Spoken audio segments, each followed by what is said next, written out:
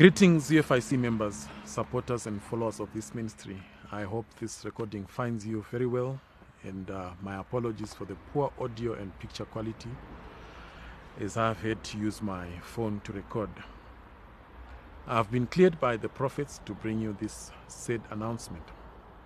Please note that this is not the press statement promised by Prophet Emmanuel Makandiwa. That one is yet to come to set the record straight. But today, because of the love that the prophet has for you, he would not want to leave you uninformed. There's been an unfortunate theft of church property at the Christ TV studios.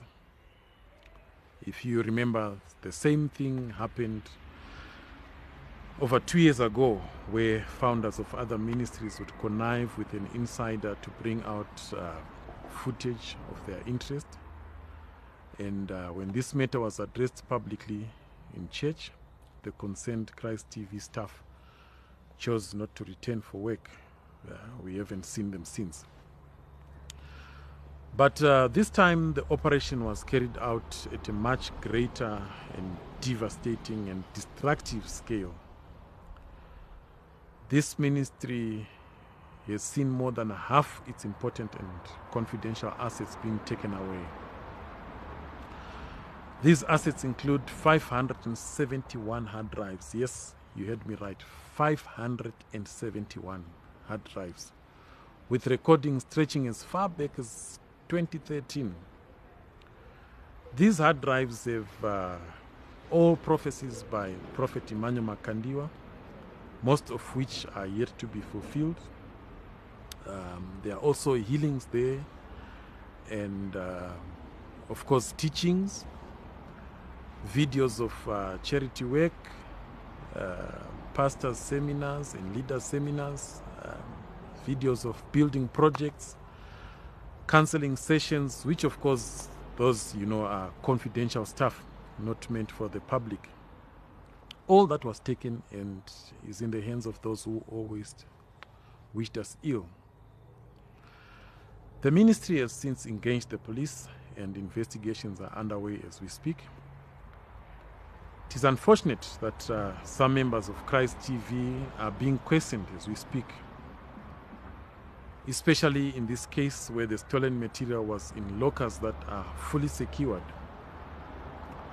We have since furnished the police with the information that we have, and prophetic wisdom is also helping us, as the prophet has given information on how the enemy intends to use such property against the ministry. As you know, despite what you perceive as prophets, you still cannot take the law into your own hands.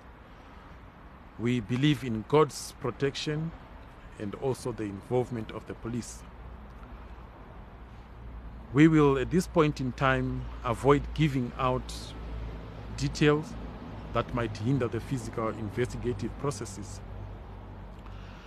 As you know, prophetic evidence is not admissible in a court of law. To those that might doubt the prophetic because of this unfortunate event, be reminded that the founding apostles lost even their lives, and not just properties in our case. So should that imply the absence of God in their time? I really don't think so. Ladies and gentlemen, we believe in your prayers and support. We promise to come and give you more details and information as we receive such. Also, it's unfortunate that under these circumstances, we regret to advise that we will not have our usual service this coming Sunday. Until then, stay strong and be blessed. Shalom.